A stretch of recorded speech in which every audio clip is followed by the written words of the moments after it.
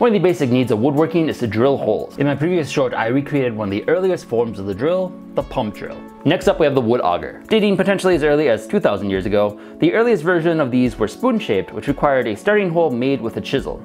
Later versions developed into helix-shaped screw, which allowed it to burrow out and clear the hole better as it drilled.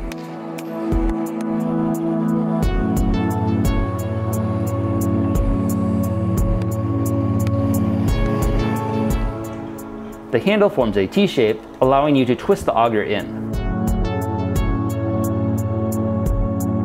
I had some issues with it breaking because of the heat treatment, but eventually got a properly hardened tip like a drill.